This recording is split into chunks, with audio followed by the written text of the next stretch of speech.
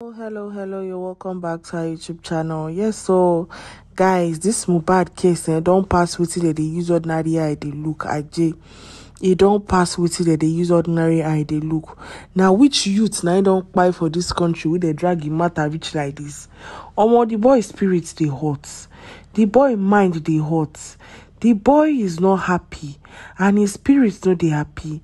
Yes, so and he is willing. Now, why the papa they feel they come outside from all those many things, all those many traps where they set for him, where they set for him with Wumi, they set for him with lawyer, they set for him with Mama Mohbad. Yes, so even with other women, the man just they come out now because of the son. Now because of the son. The boy they hot. The boy spirit they hot.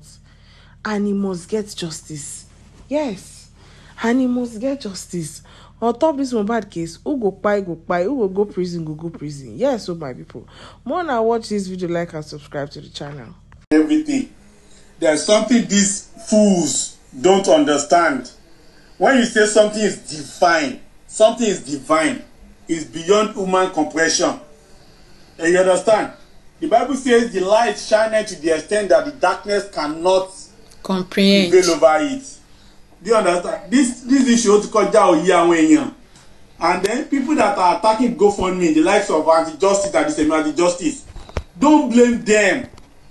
Want to go Baba Mohbad the Queenie?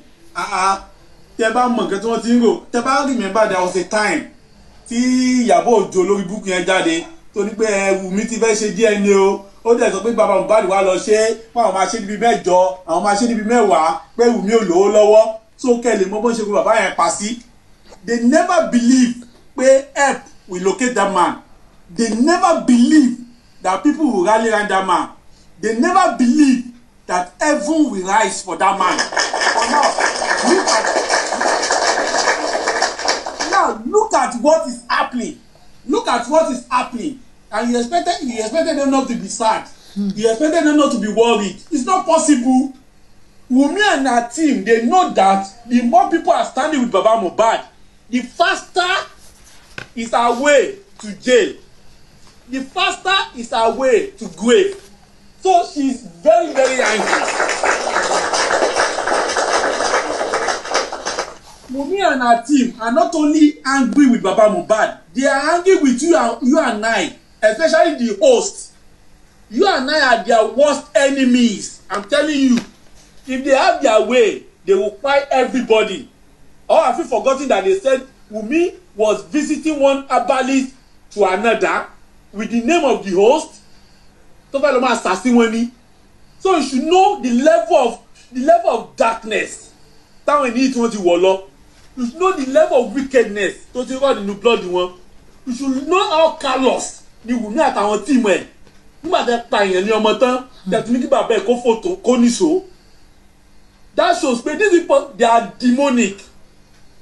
They are Jezebel. Do you understand? So they know the more people rally around Baba Mohbad, wọ́n ti mọ̀ pé the easier it will be for Wumi láti rán aṣọ ẹ̀wọ̀n kó dẹ̀ gbẹ̀wọ̀n lọ jẹ́jẹ́. Because that's where she belongs. So they are afraid, they are jittery. Maybe Baba Mohbad is getting the needed support. Look at the way the GoFundMe has risen from the amount he was to the present state.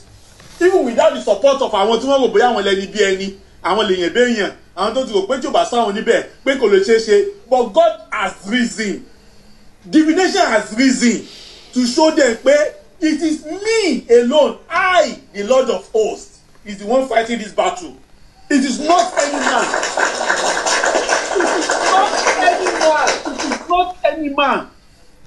It is not any man. It's the God that said you should live and I should live. It's the God that can take away their breath within a twinkle of an eye. It is God tó fi ọba jẹ, tó fi ìjòyè jẹ, tó fi olórí jẹ. It is God that is fighting this cause.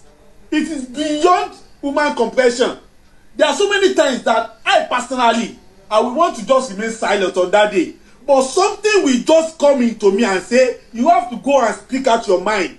It's not by my might, not by my power, but it's by the spirit of that Mohbad, says the Lord of hosts. So the spirit of that Mohbad is a very strong spirit. He has gone beyond all the borders, motivating everybody. If I want to Mohbad, they keep talking about that boy, that how would this boy die and nothing will happen. Something must happen. And to máa kú ló máa kú, and to máa kú ló máa kú, and to máa lọ sẹ́wọ̀n máa lọ sẹ́wọ̀n. They cannot silence that blood of that boy that was shed. He refused to be silent. Vengeance must come to play. Ẹ̀san ó máa ké, àtòrí bàbá Liam, àtòrí Wumi, àtòrí gbogbo àwọn government parastatals tí wọ́n support ẹ̀, àtòrí Tẹ́mi àti orí Tẹ́mi àti àwọn kákọ̀ọ́sì ẹ̀ àti àwọn tó pe àwọn oníṣègùn àti justice. Ẹ̀san ó máa ké lórí wọn. They cannot escape it, and vengeance is not going to stop with them. It is going to linger from their generation to generation to generation, because this is beyond ordinary. This is beyond ordinary.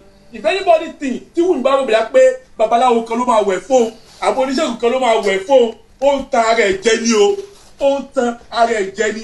Yorùbá ní pé asúnkun sí imú ó fi ikùn pamọ́ ni o, asún ikùn sí imú ó fi ikùn pamọ́ ni o. Ó bá yá ó máa wá tipátipá.